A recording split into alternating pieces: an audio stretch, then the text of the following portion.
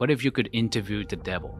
What would that look like? American self-improvement author Napoleon Hill wrote a book called Outwitting the Devil. This book presents a captivating dialogue between Hill and a fictional figure named the Devil. The Devil represents the negative forces that hinders individuals from achieving their full potential and living a purposeful life. Throughout the conversation, Hill explores the concept of drifting, which refers to aimless, unfocused living. The Devil reveals how he exploits fear, ignorance, and indecision to lure people into a state of drifting, preventing them from realizing their dreams and goals. Personally, I found this book to be very insightful. I love the way it's been presented in a fictional dialogue with the devil, revealing his strategies and how to overcome them. The idea of drifting resonates so much with me, and that's why it's so important to have a sense of purpose, to live your dharma so that you can fulfill your true potential.